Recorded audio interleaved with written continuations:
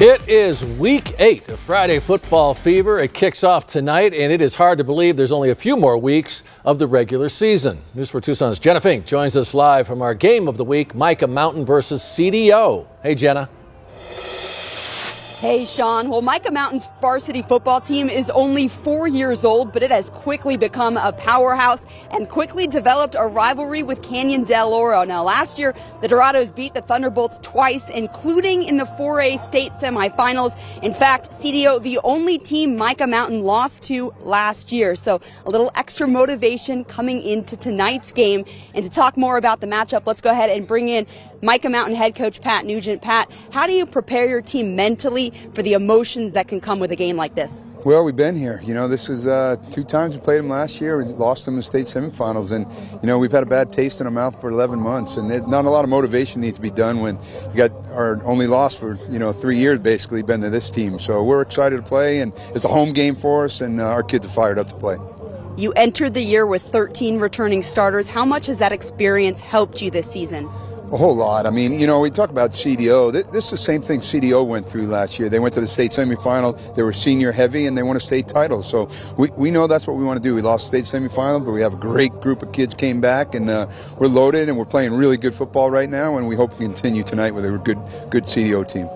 And your defense has only given up 21 total points all year. What makes that group so good? Yeah, you talk about returning starters. Our defensive line, they were all back from last year. Jimmy Leone's just a beast. Our linebacker crew.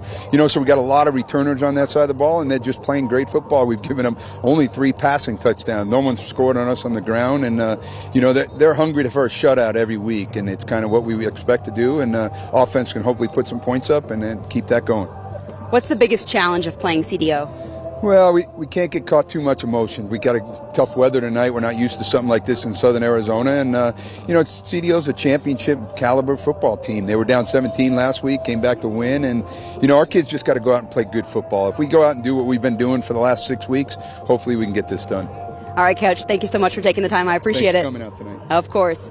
And this game will kick off here between CDO and Mica Mountain at 7 o'clock in Vail. And just down the road, we have Cienega hosting Marana. Now, the Tigers are still the top team in 5A and the top team in the state. They've shut out 3 straight opponents while scoring more than 40 points a game. Other teams like South Point Catholic and Walden Grove look to extend their win streaks too. The Lancers have won 3 straight road games, and tonight they host Liberty, the reigning Open Division state champions. After starting 0-2, the Red Wolves have won 4 straight, and they're going for 5 in a row against Puebla. We'll have highlights of those games and many more tonight on Friday Football Fever at 10 o'clock. I'll see you then. For now, that's all for sports. We'll be right back.